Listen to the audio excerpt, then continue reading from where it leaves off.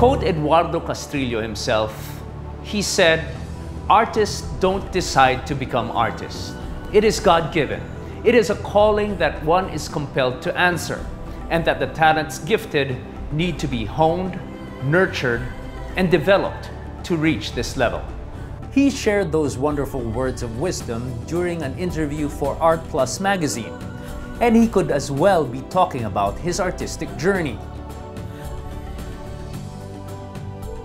The artist was born in 1942 in Santa Ana, Manila, the youngest of 5 children of Santiago Silva Castrillo, a jeweler, and Magdalena de los Santos, an actress.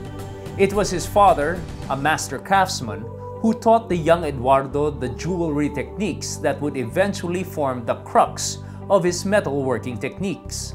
Fashioning jewelry from metal sheets, the elder Castrillo taught his son that using pliable metal is perhaps better than using molds.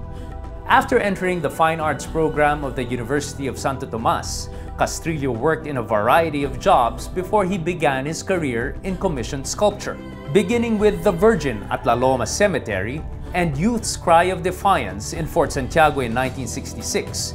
Castrillo would eventually master covering historical events and personalities and become one of the country's most sought-after commissioned artists.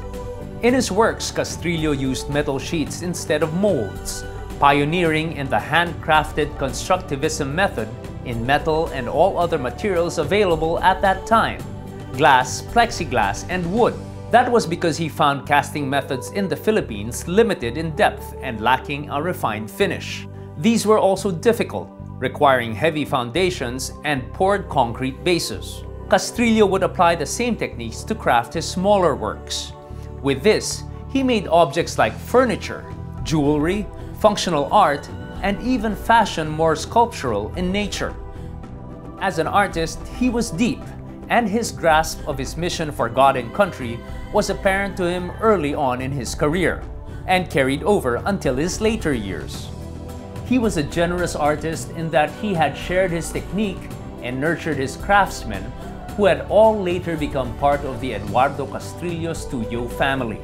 For his amazing works, Castrillo received numerous awards, including the 10 Outstanding Young Men and the Republic Cultural Heritage Award, both in 1971.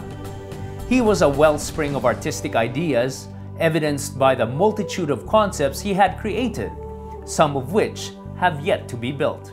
Even at the time of his death on May 18, 2016, Eduardo Castrillo's only frustration was that, in spite of his enormous and unparalleled body of work, he was not able to show the world everything he had in mind.